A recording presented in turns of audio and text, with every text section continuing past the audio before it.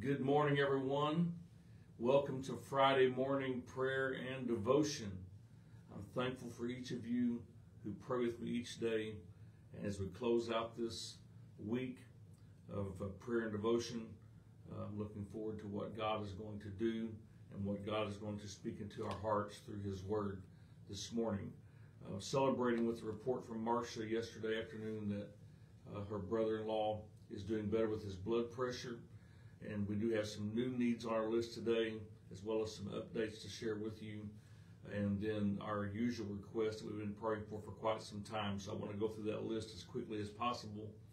We want to pray for Pam Pulliam's granddaughter, Sophie, as she has been working outdoors during this heat wave that we've been experiencing. Venus's daughter, Mindy, ended up having to go to the ER last night with an allergic reaction to mosquito bites. So let's pray for that situation. We have several with heart issues. Janie Parrott's nephew Blaine, Wally Nyland, Kenny Prinzel, Brenda Stormer's friend Melvin, Cheryl LaChance, Sister Patty Arnold, Gene Bowsley, Jimmy Warren, Mike Sappington, and Pastor Mickey Lewis.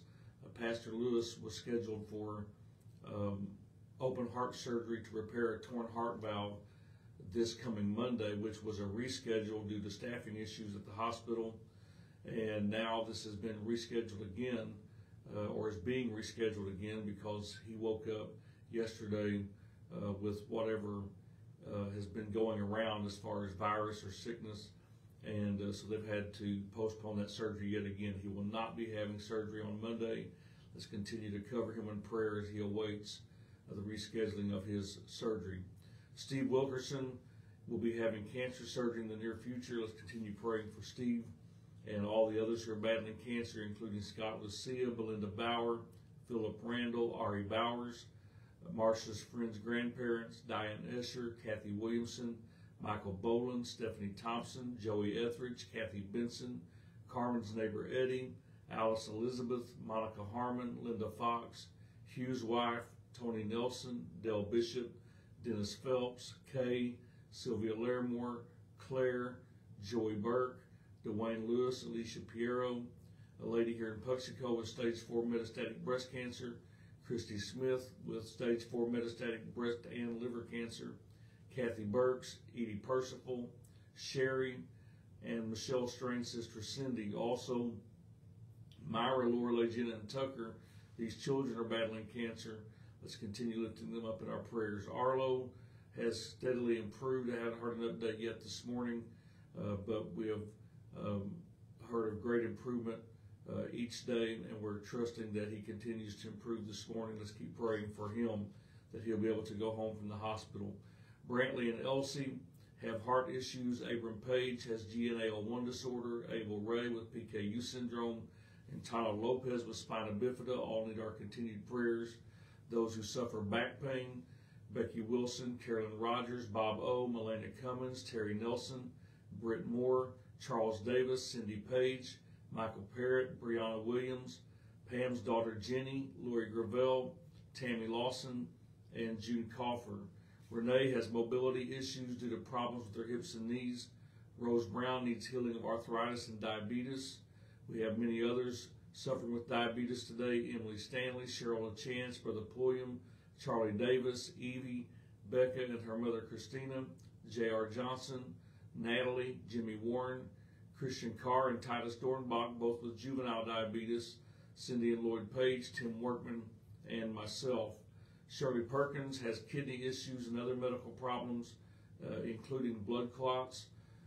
Jim Connor is awaiting a kidney transplant and has been waiting for several months. Sarah Stroop, Marty DeLotte, Riley March, and Carmen's sister Tracy need healing of MS. Mara Sullivan needs healing of autoimmune cerebritis and lupus. Karen Stroop's father suffers with Alzheimer's. Leslie Sutton and Bob Perkins need healing of shingles. My dad and my mother-in-law, as well as Tim Workman and Russ, all needing healing of Parkinson's. Cheryl's family member and Sue's brother need healing of the effects of head injuries in their past. Olivia, Natalie, Aubrey, Heather, and Michael need healing of stomach problems. We're praying for Levon, Michael and Grover Straisner, Kendra Ortiz, and Robbie Northrop for healing of lung conditions. Beth Wheatley, Marcia Moore, and Melana Cummins need healing of migraine headaches. In our other health needs today, let's remember Chuck Laurie, who's on hospice, Ron Asher, who is in a nursing home and needs strength and encouragement, and Charlie Davis's dad, Tom Shannon, Chloe Isaac, Mike and Tony Hodge, Devin Huff, Frank Day, Phyllis Robinette, Gary Nelson, Chris Ramey, Les and Pat Wells, John Belcher, Meredith, Jim Johnson, Jimmy Holden, Nicole, Regina Bishop, J.R. Johnson, Jamie Jo Day, Wilda Morrison, Judy's daughter Jennifer and Judy's sister Mary, and Shirley Garner, all who have various health needs today. We're believing for continued recovery for Ashley Johnson, Evangelist Billy Huey, Carmen's cousins Kelly and Shannon, Tina's mother, Sheila Sappington, Leslie Sutton, and Eric Williams. Kristen's Uncle Monty needs our continued prayers for his physical and spiritual needs. And in our other spiritual and family needs today, let's remember our Mingo RCF residents, our Mingo Job Corps students and alumni, Brother and Sister Pulliam's granddaughters, Morgan and Haley, Josiah, Rose Brown's granddaughter and her husband and kids, Maury's family, Johnny Nelson's family, Annette and Dave, Art Chandler, the Rush family, Jennifer and Brenda's family, Judy and Mike's family, the Sappingtons, Pam Pulliam's children, Charles Gossett, Alicia, Grace's friends, Jenny Perkins' sister Lisa, Dawson, William Davies, Pam Davies, Baby G's adoption, Marcia and Britt's family, Cheryl's family member, Alan, Regina Marlin's family, J.R. Johnson, Beulah's family, Debbie Biddick's daughters and their families, Dee Dee Seeler's biological father and his family, Matt and Michaela, Mark and Caitlin, Carrie Jones and her family, and Karen Sampson and her family. And although I didn't describe the needs of many of these, there are many different needs ranging from drug addiction all the way to just general discouragement and needing an uplift in their spirits today. Some of these are people who are prodigals. Some have never known the Lord, and we believe that God is able to do anything and wants to save our family and friends, and he wants those who are attempting to live for him to be strengthened today and encouraged through our prayers. Let's keep praying for all of our North American missionaries and global missionaries today. We need to pray for peace and comfort for several families. Been several losses due to death over the past couple of weeks, and we need to remember all of them. Jordan Rogers did pass away yesterday shortly after being taken off of life support. He was just 26 years old. His family needs our prayers, much prayer during this time. Georgiana needs the comfort of God as her husband died this week. The Heisen family buried their father yesterday. Oscar Bowman's sister passed away last week from cancer. The family of this boy who drowned in storm waters named Muhammad needs our continued prayers as they struggle to cope with their loss. We need to continue to remember Johnny Nelson's neighbor and friend, that family of Ron Evans who passed away Monday, the Fredrickson family and the Life Sanctuary Church in Kabul mourning the loss of Rachel Fredrickson. Unspoken needs today, Rebecca's mother Dana, Michelle's friend, and Carmen all have unspoken needs. And I ask you to cover my family, the Ramey family. This is my sister and her husband and their kids traveling home from South Carolina after a week of vacation. They're beginning to travel back home today, I believe, so let's keep them in our prayers this morning. Amen. I'm thankful for each of you who have signed on here this morning. Looks like we're 8 strong, 9 including myself, as we go to prayer this morning here in just a few moments. Welcome Johnny and Judy, Sherman, Mom and Dad back safely from their trip. Marcia, happy Friday to you. Sister Pam, good morning to you. Kristen, good to see you. And I haven't seen Sherman quite yet, but I know he'll be on here in just mere moments. So welcome to you, Sherman, and others who will be joining us at different times throughout the day or over the weekend as you get a chance to sign on and go through the video and through the prayer requests for yourself. I want to wish all the dads out there a happy Father's Day coming up this Sunday. We're thankful for you and for fathers who set good examples, such a blessing. And we need to pray for our fathers as they need strength to stand for the Lord during these last days. I want to read to you this morning from Job chapter 34, Job chapter 34, verses 4 and 5. And it reads like this: Let us choose to us judgment. Let us know among ourselves what is good. For Job hath said, I am righteous, and God hath taken away my judgment. Now, don't anybody go out there today and start quoting that scripture and telling people to live by that scripture, because this is a very good example of the need for context. When we say that everything in the Bible is true, that is a true statement. However, not every scripture in the Bible standing alone is to be built doctrine upon and to be used in the way that it was written. And that's because we have the need for context. Job, the book of Job, is a great example. If you don't read the surrounding scriptures, you can take these scriptures and really get off track, because these words are spoken by one of Job's quote-unquote friends who came to supposedly encourage him, and they ended up spending all their time trying to find Job's secret sins and determine why God was punishing him. So these are the musings of one of Job's friends and companions who had come to analyze his situation. And we find at the end of the book of Job that these people are all reproved, and Job is vindicated in the end and restored. And so when we read these scriptures, and it plays kind of into our mentality sometimes, we all want to be right. We want to have the right answers and know the right choices to make. When we disagree with someone, we can be aggressive in our explanations of why our view is the right one. And Job's friends certainly felt this way. They were sure that Job's plight was judgment from God. They could not accept his claim of holiness. In their eyes, Job's circumstances obviously condemned him for some hidden sin. This story illustrates the error in assuming the role of judge over another person's life. In the New Testament, Jesus warned about the pitfalls of passing judgment when he declared, "For with what judgment ye judge, ye shall be judged." That's Matthew 7 and verse 2.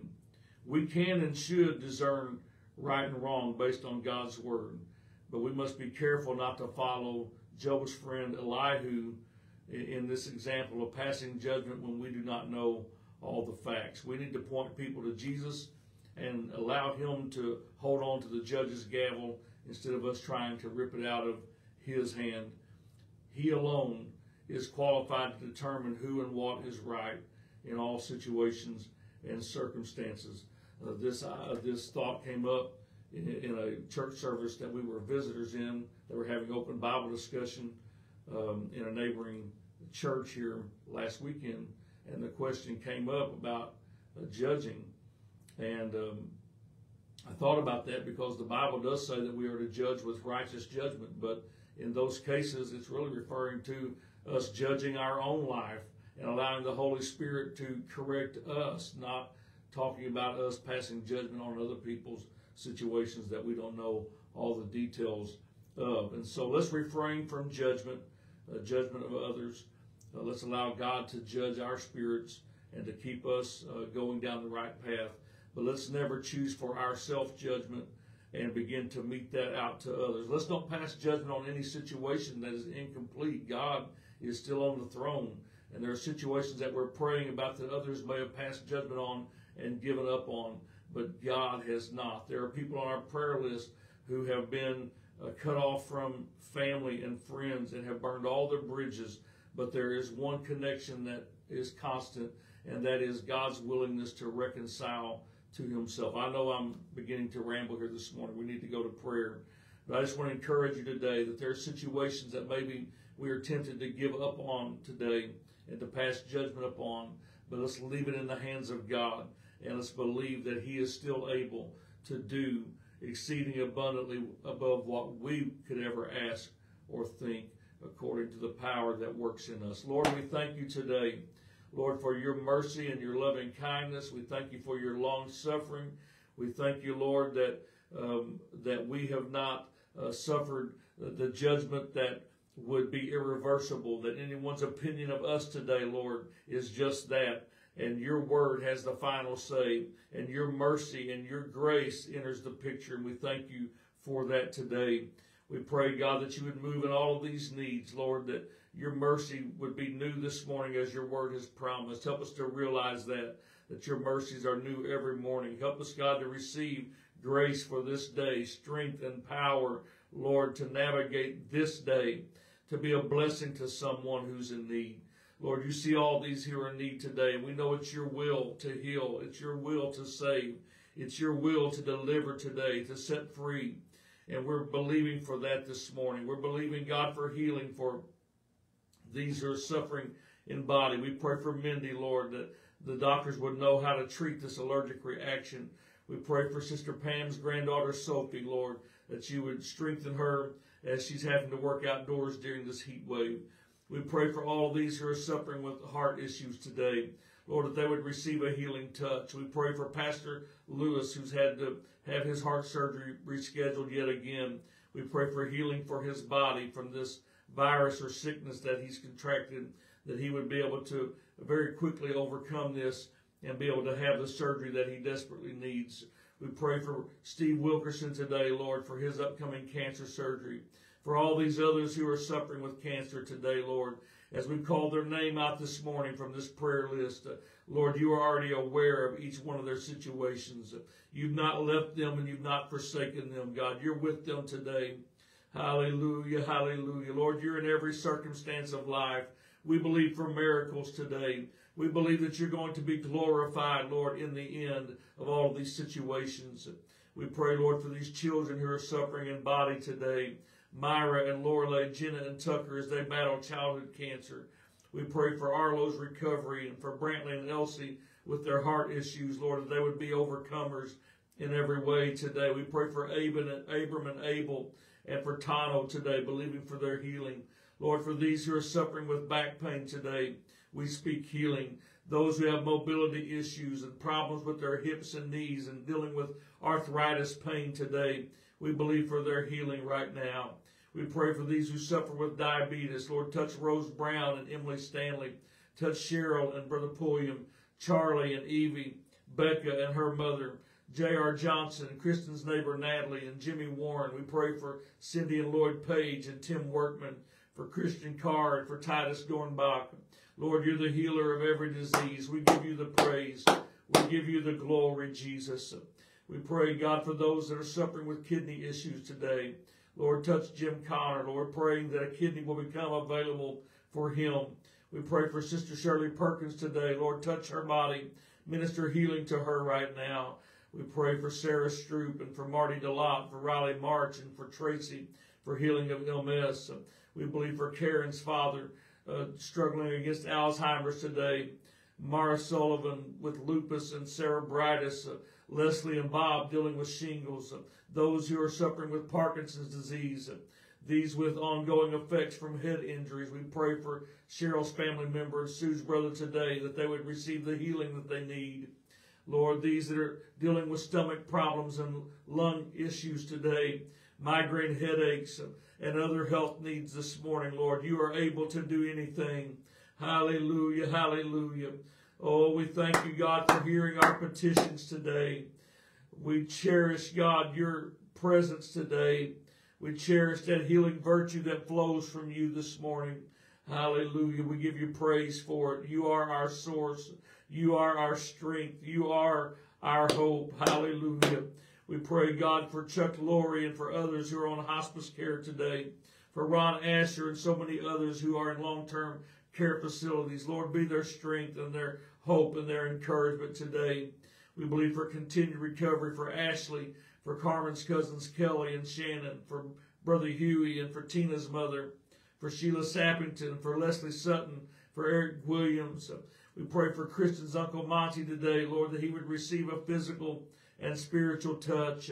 We pray, Lord, for each of these today who have needs in their families, these that have spiritual needs, these who are battling addiction today, Lord, and these who are struggling, God, with issues going on in their households, in their family relationships. God, we pray that brokenness would be healed. We pray for reconciliation. Most importantly, we pray, God, that they would be reconciled to you, those who are prodigals and are away from you, those who are discouraged, Lord, that they would not give up today. Hallelujah, hallelujah. Have your way in our families. Have your way in our churches. Lord, strengthen your people today. I pray for all the dads out there today, God, that you would help them, Lord, to be good examples, Lord, that they would follow the example that you have set for us so perfectly, that they would love their wives and their families, even as you have loved the church.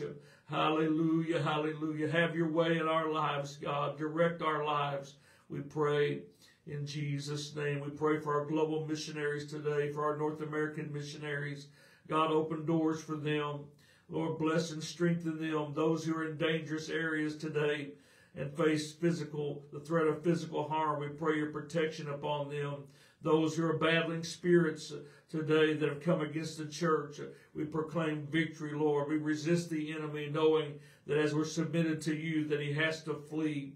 Hallelujah. We believe for victory in every situation this morning. We pray for these unspoken needs, for Rebecca's mother Dana, for Carmen, for Michelle's friend. We believe for traveling mercies today for the Ramey family as they're on the road coming home from South Carolina. And we believe today, God, for your peace and strength and comfort for all of these families, Lord, who have lost someone in recent days. We pray for the Rogers family, for Georgiana, for the Heisen family, for Oscar Bowman and his family. We pray, God, for the family of this child who drowned in storm waters. We pray for the family of Ron Evans, that you would strengthen and comfort them in their loss.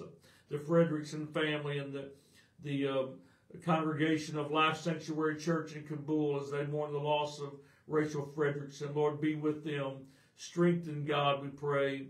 Lord, those who have lost their earthly father and are facing that Father's Day without him, we pray, God, you would comfort their hearts and strengthen them. And we give you praise and glory, Lord, for all that you're doing. We thank you. We worship you. We honor your name. This is your kingdom and your power and your glory. It all belongs to you. In Jesus' name we pray. Amen. God bless you for praying with me all week long. Let's do this again beginning on Monday at 7:30 a.m. right here on Facebook Live. And I look forward to praying with you once again.